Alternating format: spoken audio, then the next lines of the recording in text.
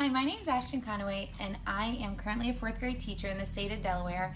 I am working towards my master's in educational technology leadership at Concordia University, their online MED program.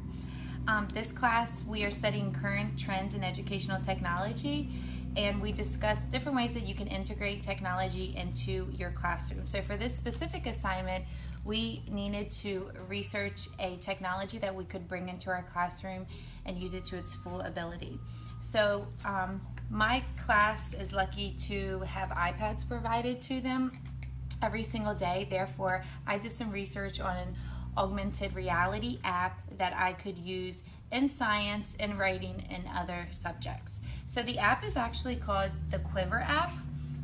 Once you download it, it looks just like this. They also have a website where you can go on and do some more studying and research and grab some more resources off of there. So after you've downloaded the app, this is actually one of the free apps. They do have the Quiver education app that does cost money, but it comes with a lot of great, useful, and helpful resources. So once you get to the app, you can click on it and it pops up. You are able to print the pictures right from the app or from the website as well.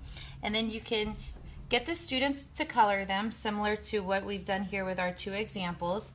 Okay, and then after you have colored them, you are going to click on this button right down here.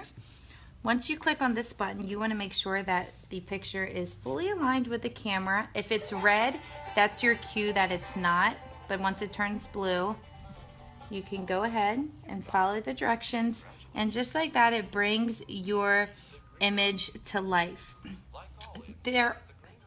I'll let you listen. It does provide some information about the animal, or about, if you're working with geography, about the states and oceans and so on and so forth. Unlike its relatives, the rice and maize weevils, grain weevils cannot fly. So this one's about weevils, and there are different options down here. You can click this to see what its real color would look like to bring it to life even more. You can also take a little quiz about the different structures, and this would be a great resource to use in our fourth grade Structures of Life science unit, where we study different animals and we research their structures and the importance of their structures and so on and so forth. And the other example I have is a picture of a volcano. So same concept, you come back to the home page, you want to make sure you get the whole image, and it will pull out the colored part once it turns blue. There we go. Okay, and it brings your image to life just like this. This one, you can also change the colors and the sound effects.